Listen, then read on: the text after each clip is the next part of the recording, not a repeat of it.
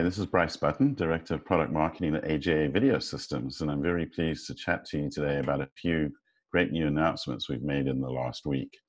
We've introduced 3 new products, and we have updated some firmware for our very popular Keypro Ultra 12G, 4K, and multi-channel HD recorder. So in terms of the overall ecosystems that we're talking about here, our products address 12G-SDI workflows, which allow single cable operation for 4K Ultra HD and handles, obviously, HD alongside that.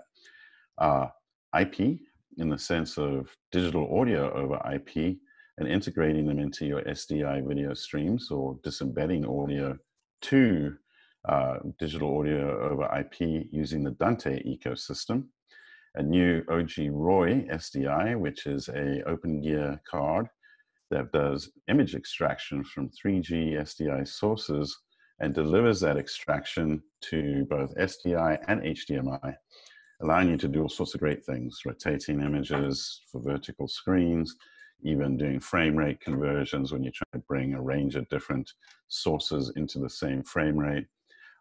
So that's the outline concept, and the big announcement is our Bridge Live product.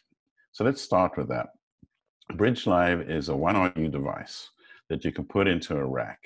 And what it has is it has 4 12G-SDI ports, which are capable, of course, of taking in multiple channels for HD workflows, and or you can use a single port for 4K Ultra HD, or utilize those 4 ports if you happen to have quad 3G SDI workflows for 4K.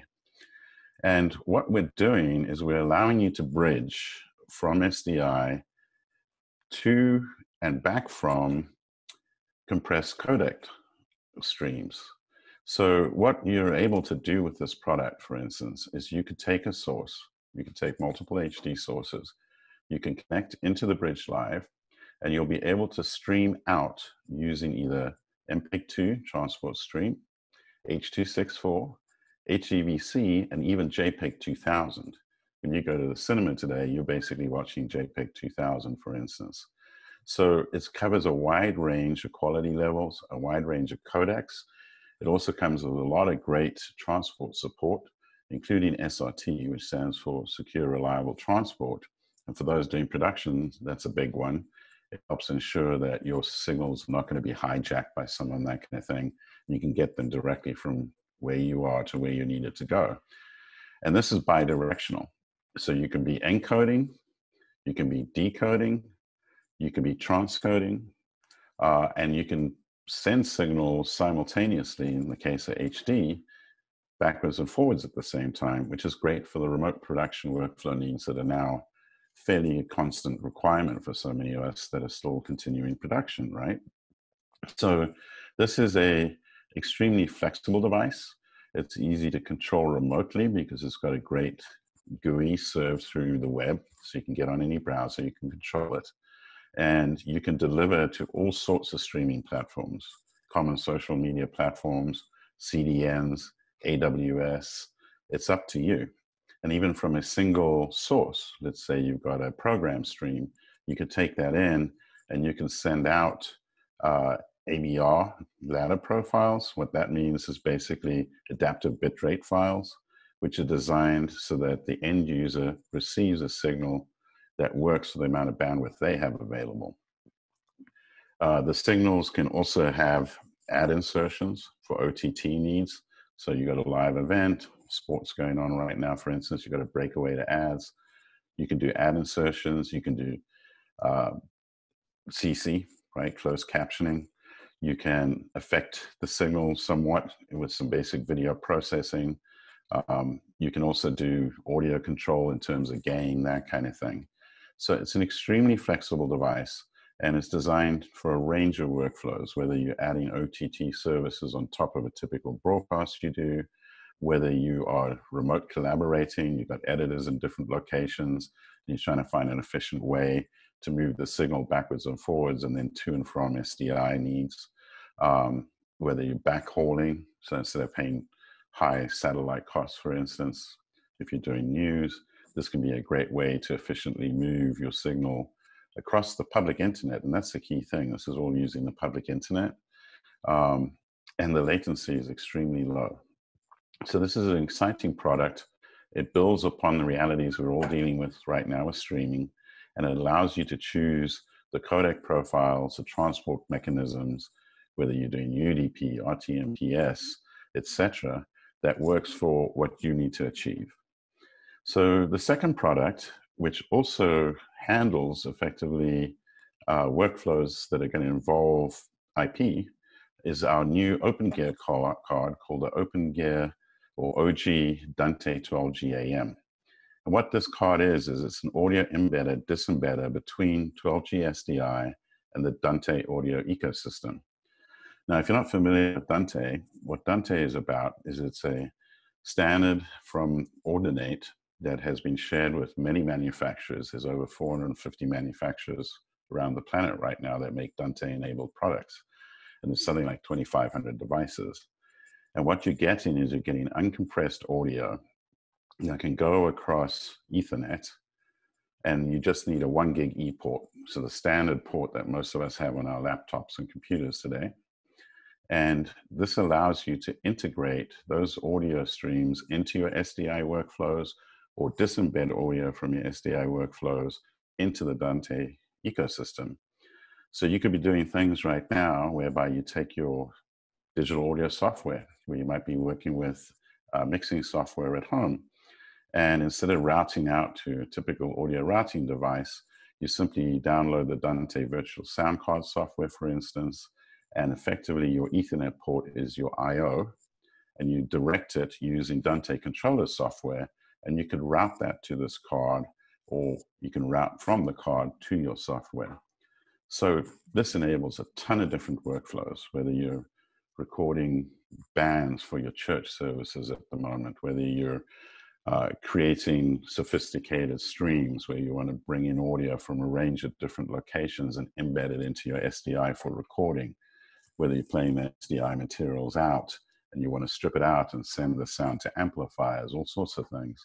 So it's a very exciting product, and being in an openGear format, it means we can fit 10 of those into a typical openGear frame.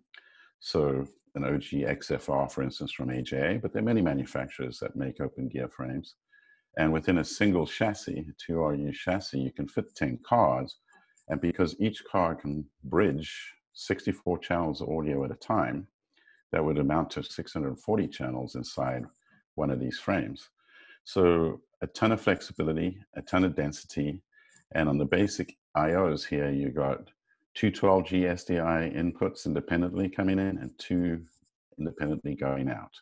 So you can route, you can embed and disembed simultaneously. So it opens up a huge ecosystem.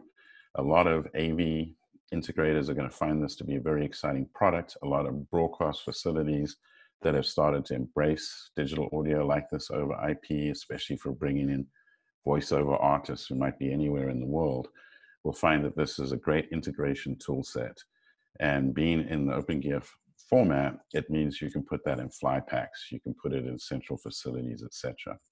The third product that we announced is the OG-ROI-SDI. This is another openGear card, again, compatible with a range of openGear frames that are out there from a range of manufacturers.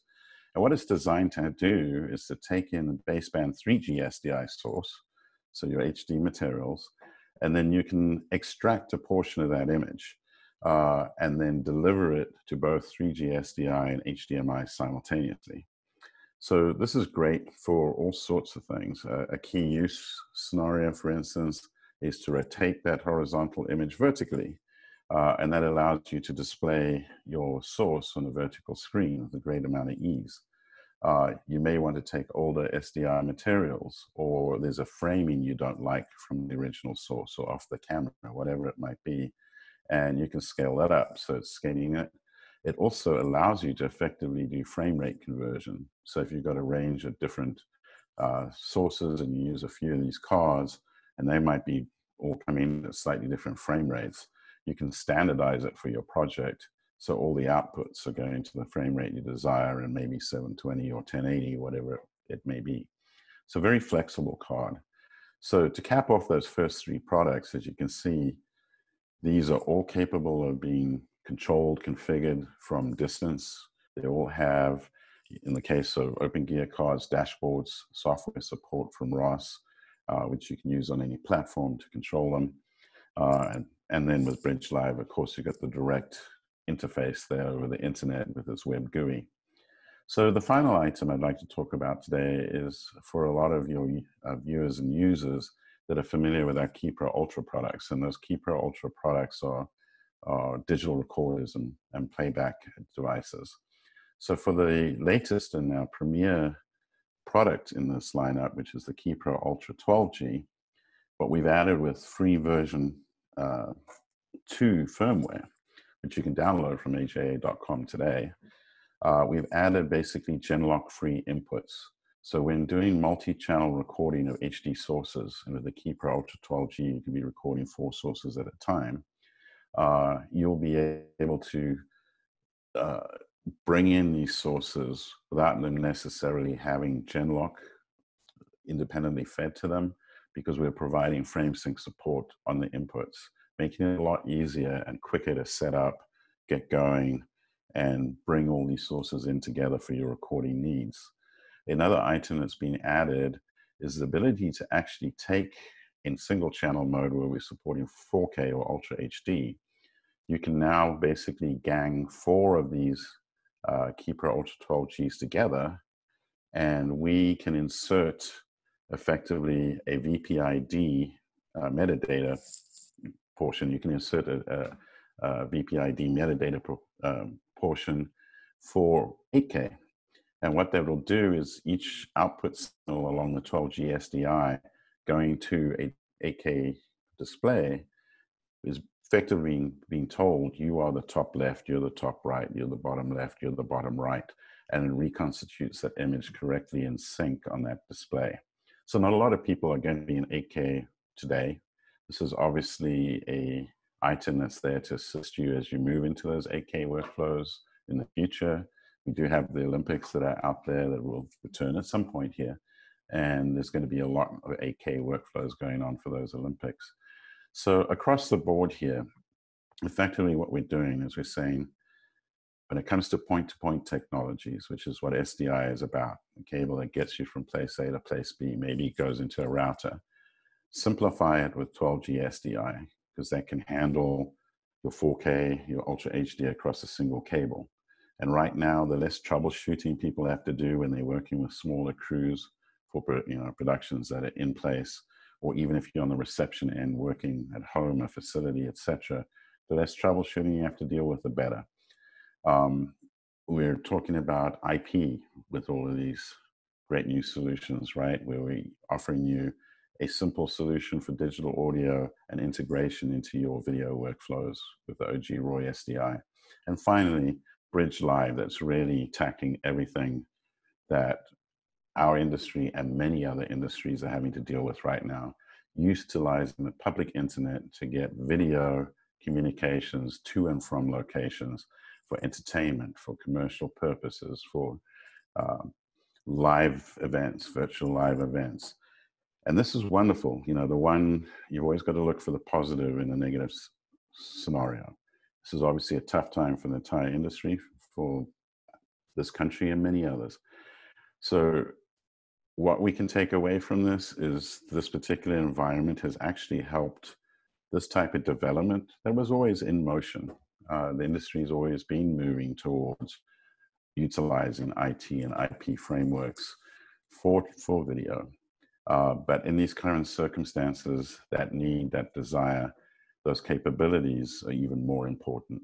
So we're hoping that you'll find great use cases for these products. And if you want to learn more, simply go to AJA.com. You'll be able to look at the product pages, and we also keep a range of solution pages. So you can look at the HDR page, you can look at 12G-SDI, and you can learn a lot more about these ecosystems and how to make the most of them.